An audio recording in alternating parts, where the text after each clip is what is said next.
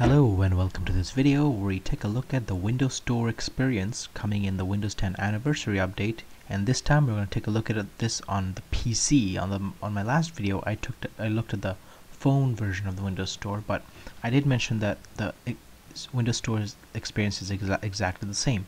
But in case you want to see the PC version, here I have it right here. So this is what the store looks like.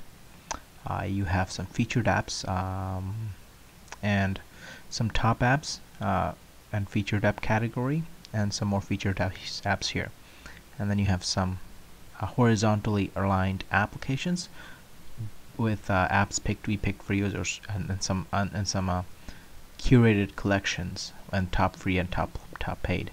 You could actually dive in each of these horizontal categories by clicking see all, and you have some pictures.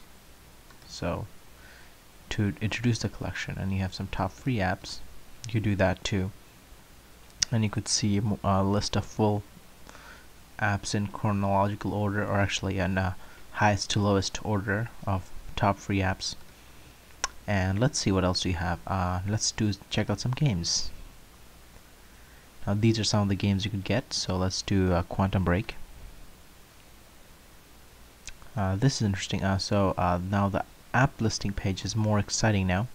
You have some game screenshots, and you could click see all to open up a new pop-up window, which will let you browse the screenshots of the game. And then you have some backdrop here, and you could buy the app, buy the app or game. You choose the price here, or open the Games Hub. This will launch the Xbox app. We'll wait till this happens in the background. Here you'll see some game clips, and you could play it. These are clips shared by other people. Let's take a look at how this one. Wir werden sehen, was passiert. So there. Let's see, what's this? Oh, that opens Edge for some reason. That's strange. That opens Edge too. I don't understand why that is the case, but here you'll see some features, description, and here you'll see some minimum system requirements, and it'll tell you whether your system has that requirement. You need a keyboard, yes, I check. You need a mouse, check. This was not a touch game. This is not a game designed for touch. There's some other notes. It says to see the minimum requirements, please visit this. So you need a good graphics card, actually, of course. So obviously, because this requires demanding hardware to actually play. You have some related apps and some additional information here, including the age rating, and you have some reviews which you could filter to most helpful, most recent, highest rated, lowest rated, filter by stars. You could see the review for this version only, or lifetime reviews. You could switch from PC to other devices, but there's only PCs here, so. And you could see, and just a quick note, this is actually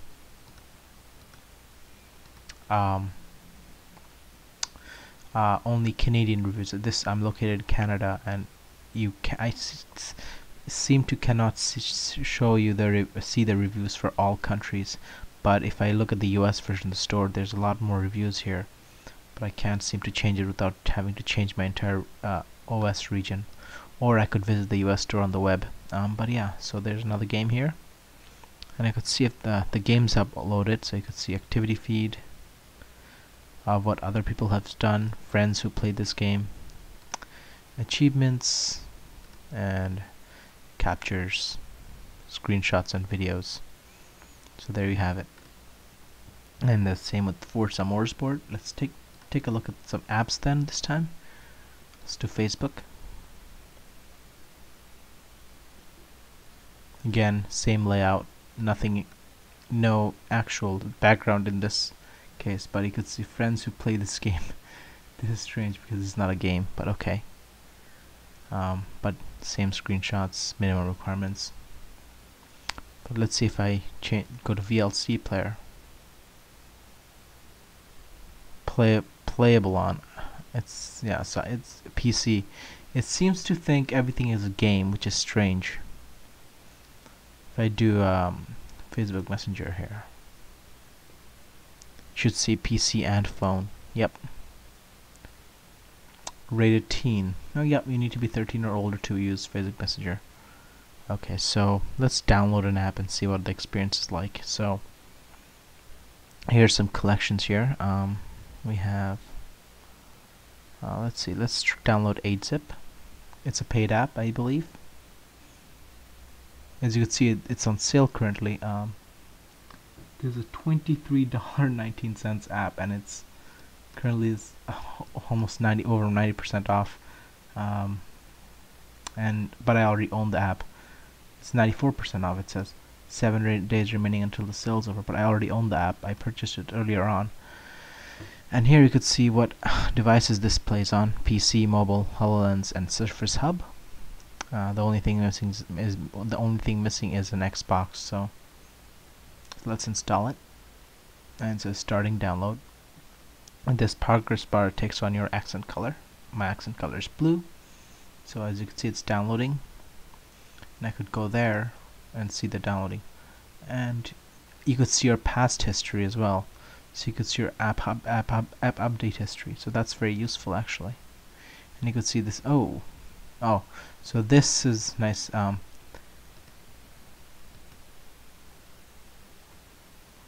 Interesting. It asked me to change my storage device because it didn't let me download it on my secondary hard drive, but change where you yeah, this is what I was talking about. This app seems to be installed in the internal storage. May we override your current preference and install in the internal storage? Yes. So starting download, and this should finish downloading, and we should see the experience. But I like that we have a history of past installs. And you could click on one of these apps to go to its listing. And you could see which devices OneDrive works on. Retrieving user data. Installing completed.